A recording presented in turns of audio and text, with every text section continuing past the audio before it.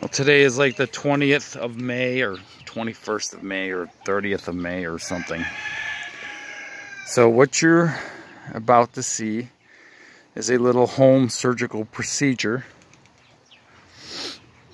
that I'm going to do on this box turtle. And as soon as my lovely assistant is here to assist me and hold the phone, we're going to do, I'm going to show people what, oh boy, a lot of people aren't going to like this, but it's something that has to be done. So what's going on here, let me try to get her out of her shell. I gotta get her head out. If you see this here, it's a, see the bulge?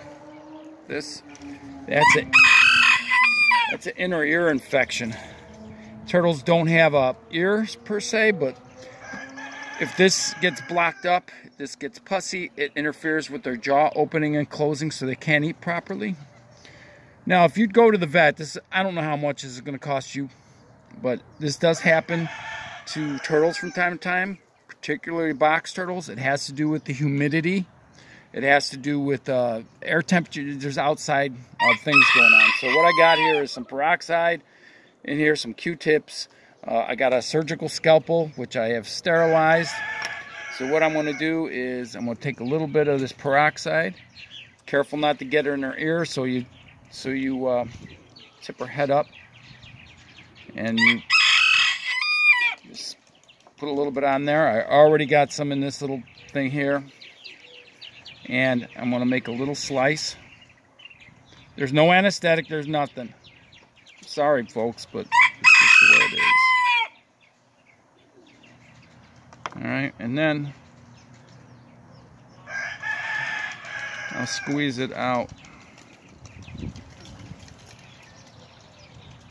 Might have to make it a little bigger. This usually will heal up relatively quickly. And then I'll take one of these.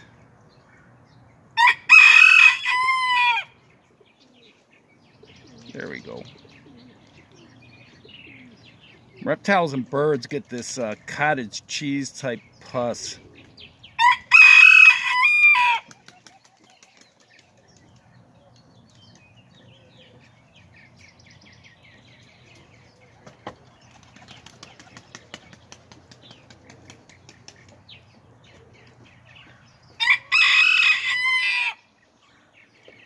You kind of want to make sure you get all of it.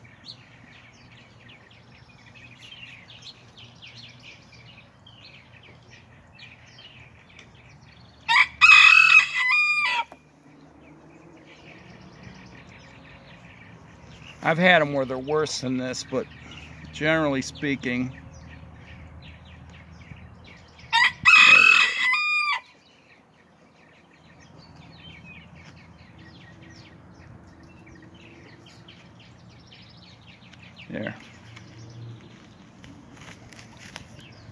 there we go, it's all out. And what I'll do here is I'll pull her head out again. That's the tricky part, getting her head out. See, it's pretty much gone.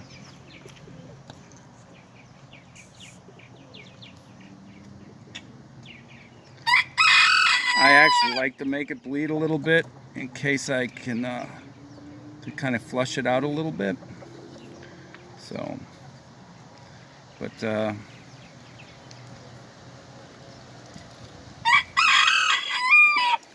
you can barely see the little incision. That'll seal itself up. I've had people scream at me for not using anesthesia with that, but you know what? It doesn't work well with reptiles. You just don't understand. People don't understand. So that should be it. Let's see, I'll take a clean end of this peroxide, and once again I'll put it in there. Keep it away from her eyes.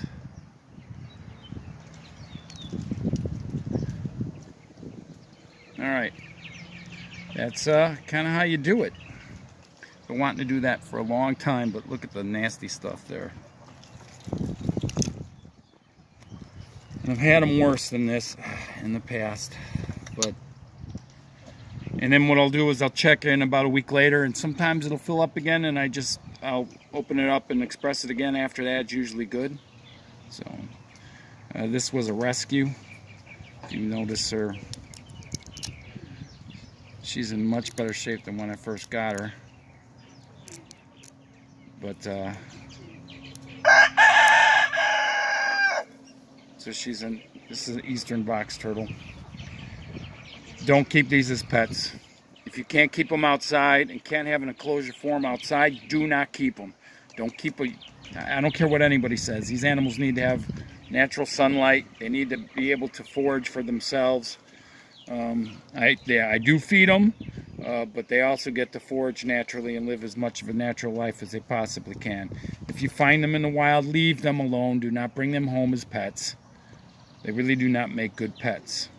So I work with somebody who does some rescuing of these poor animals, and when I get them, they're usually in really, really bad shape.